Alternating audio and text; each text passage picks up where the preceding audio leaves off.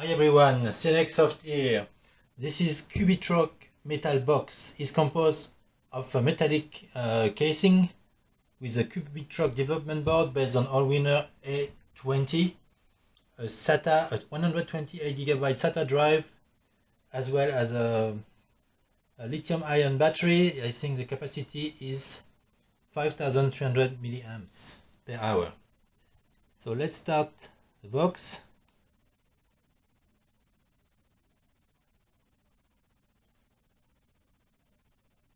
Please start. No. Yes. So I also connected the HDMI cable, Ethernet, and I haven't used Wi-Fi yet.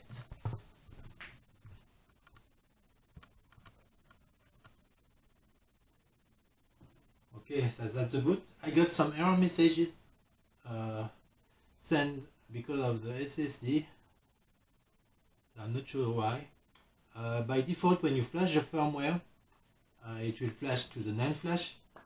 But for extra performance, I really recommend you switch the rootfs to the SSD. I explain how to do in my full review in the link below. So let's log in. The user is either root or Cubie. I use Cubie, and with the password is a Cubie board.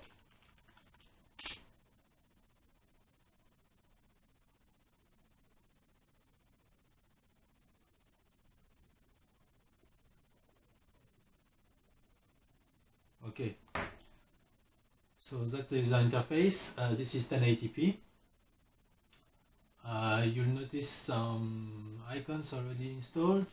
You can change the monitor settings. So yeah, this is 1080p at 50 Hz, and they have normally they have options here, but when I make the video it has disappeared. Otherwise, there is a README, and they recommend to run CubieConfig first. So let's do that. Let's start the terminal first, and let's run CubieConfig as root. Sudo cubieboard password, and that the one is quite similar to Raspberry Pi and the Android boards. So you've got the expand file system, but it's not SD card, it's only for SD card. You can change the user password, enable the boot to desktop. This is the default. Internationalization option, you can change the local, the time zone. This is what you have to do. By default it's set to China, and you can change the keyboard layout if you don't want to use a US keyboard. Okay, and the advanced option, you can change the host name or disable SSH. It's enabled by default. No, I don't want to reboot right now, but you may want to reboot the first time. Okay, so now I'll go through the list of apps.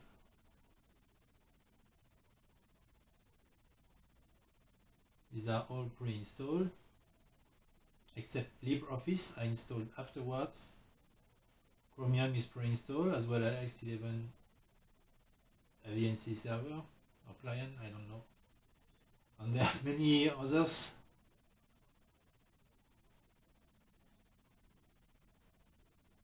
Sound and video, they have GNOME player, the default video players.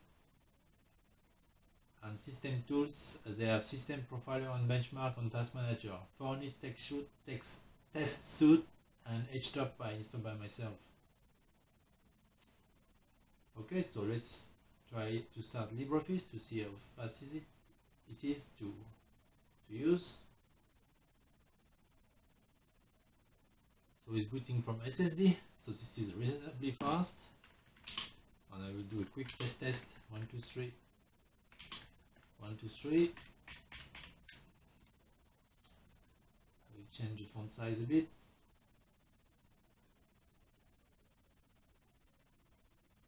Okay. Anyway, This one is easy and it's always working.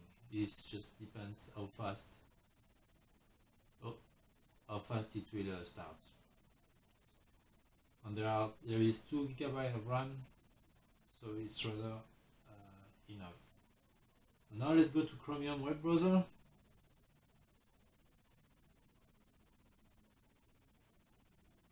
Okay, they complain about Google API keys are missing. Let's go to CNX software.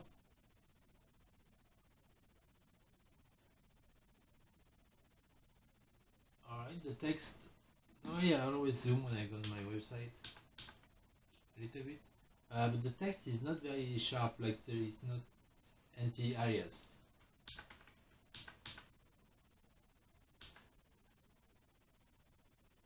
Okay, although like this, it looks, when we zoom a bit, it looks better.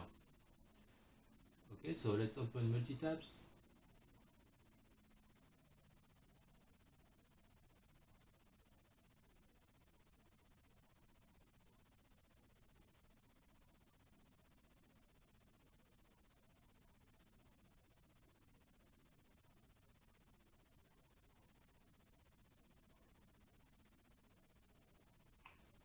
I am not sure why this happened.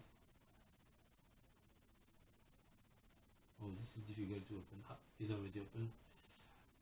So now I will go search for another post. This is a little slow. I cannot control the scroll bar right now.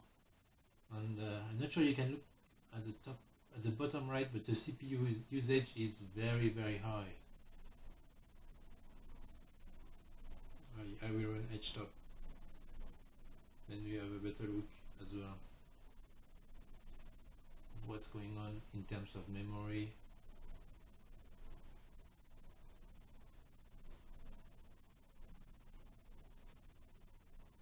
So let's change to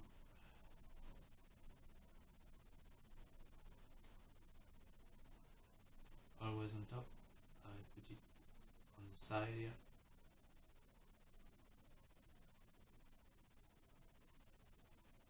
Okay, I go to that one and I will search for my post about Kairos Tiland to try the same video as I tried on the Ugus UM3 and Odroid XU3 Lite.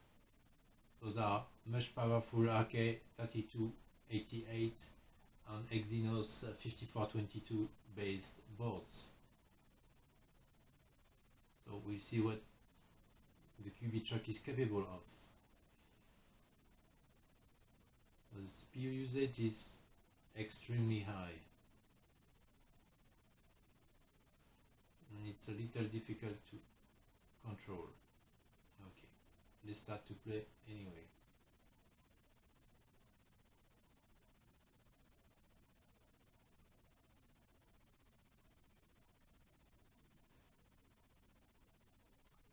It's starting playing, but it's unwatchable, and you can see the CPU usage is like load average 4 cores, and we only have 2 cores. Okay, but for fun, let's go to YouTube. Maybe some miracle happens.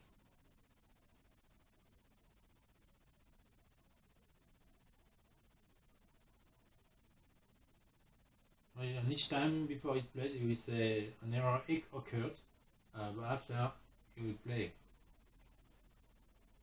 Or at least when I tried before, it would play. Okay, it's loading now.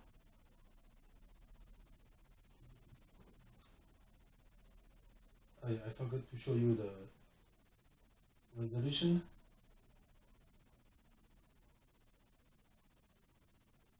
Oh my god, it's struggling so much. So the resolution is 480p. And if we check the stats for nerds, if I can, yeah.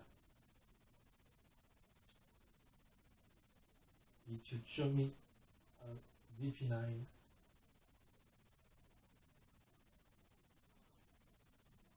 Oh, okay. Maybe this one is using flash. instead of HTML5 in the other boards. But anyway, it cannot really, it cannot handle at all. Only software video decoding. No codec information.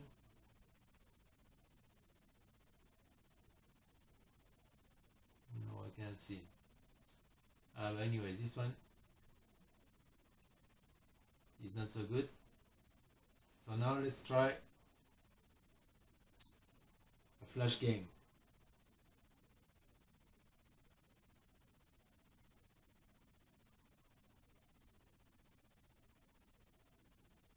Facebook Candy Crush Saga. So can you play Candy Crush Saga with CubieTruck? Where is it? It's here. And once again, CPU usage is still very high. The load average up to 7, almost 7.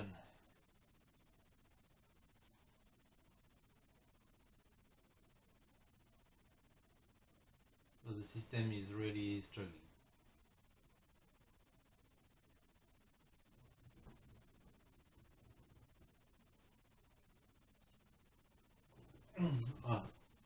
Okay, but anyway, flash is detected and now it's loading the game.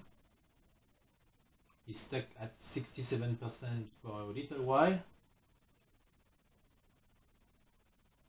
but if we are patient, we should be able to play.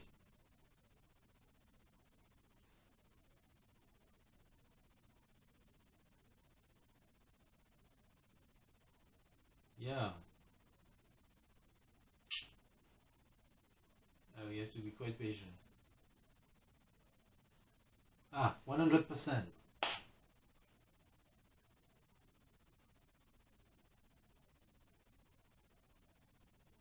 So obviously it's not loading as fast as on your computer. And let's start this level.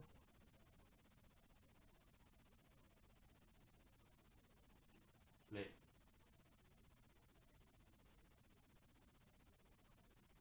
Okay, and that feels very sluggish, but when we will play you will see how sluggish it is. Okay, you see the animations is a little disaster. Actually there are no animations, you just see the beginning, the end and the short animations. So this one is not so good. So for Chromium, I think that's all I wanted to show. And normally I switch to 3D acceleration test. With ES2 gears, but in Debian it doesn't seem in the repo, or at least not in the repo used by CubieTruck. They only have GLX gears, but this one is for OpenGL, so it will not work, or it will use software decode, so I skipped that one. So now let's go to the file manager, and I will try to play a video. I copy a video in the SSD, so let's start by Big Bug Bunny 1080p. And the player is a GNOME player.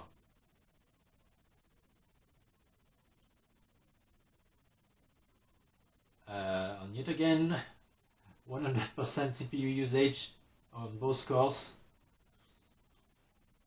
and it's not playing very smoothly.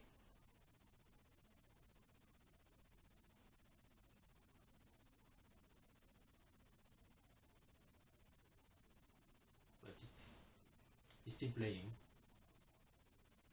but it's not really enjoyable. So let's try something a little easier then. Let's try H.264. I was sure I copied S.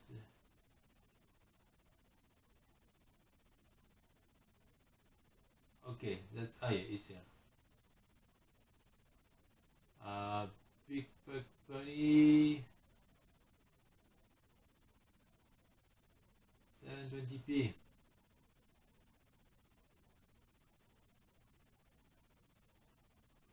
Okay, I don't know if they have statistics.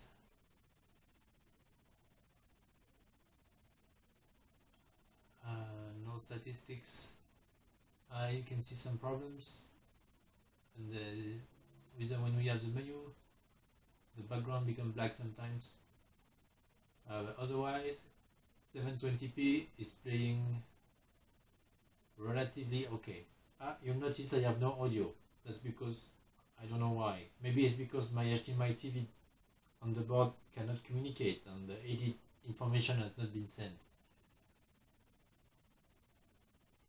Okay, so that's it for video playback.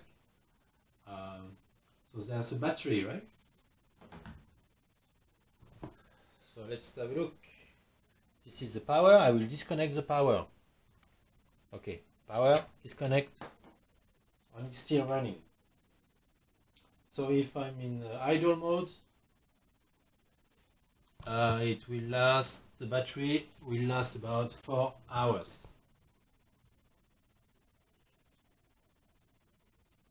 Okay, and you can monitor the battery with a sysfs, and if it gets too low, you can probably stop your application and send a command to power the system off, which I will do now.